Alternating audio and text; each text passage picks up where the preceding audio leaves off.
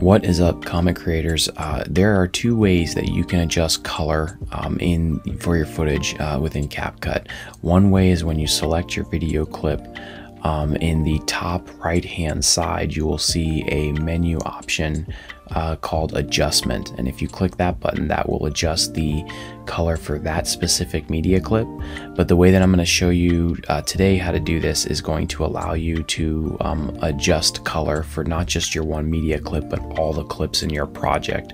That way all the clips in your project have that same style that you're going for, and you can just stretch out this layer we're going to show you how to add across all the other clips. So the first thing you're going to want to do this method is you're going to want to go to the top left hand side of your project file screen and click on the icon that says adjustment on that side, and then you're going to click on this black box here that says custom adjustment. Now when you hover your mouse over it, you will see that a blue plus button right there. When you click that, the adjustment bar will pop up wherever your cursor is in your timeline, wherever your movie cursor is.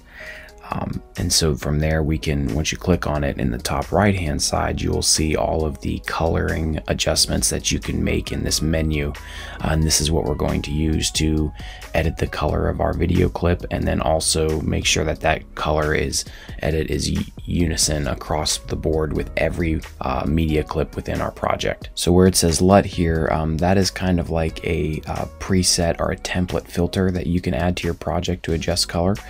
We are not going to use that today, so I'll go ahead and uncheck LUT. There's none that are actually built into CapCut. You have to download those online, and you have to download ones that are compatible with CapCut. The other thing is the top menu bar here that says HSL. When you click that, that actually allows you to select specific colors within the project, and you can adjust those colors. You can make them brighter, you can make them dimmer. It's really cool here. So we're going to mess with the green, and as you see, as I do that and I pull the hue down, it actually pulls the green out of the project and almost makes these woods actually look like a fall type of a wood scheme. It actually completely alters the look of the project. It's really cool. Or you can adjust the saturation, take the green out, and so you have this awesome look of the color from the floor and the trees, but the leaves are missing, and so you can do some really cool stuff within this HSL bar. So don't sleep on that. You want to check that out. But back in the basics tab, you'll see here as you scroll down underneath adjustment, you'll see the temperatures.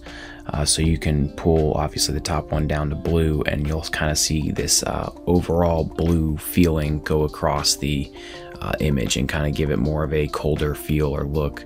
And you can do that with hues and the saturation, and you can kind of see as you play around with it, it'll give it that look as well, that fall look. And then saturation will actually increase the color or decrease the color. And then you have brightness, which will help if you have a darker image and you want to make it brighter, or a brighter image and you want to make it darker. You've got contrast, which messes around with the shadows and different things like that. You have highlights, same kind of concept. You can increase the highlights or decrease the highlights.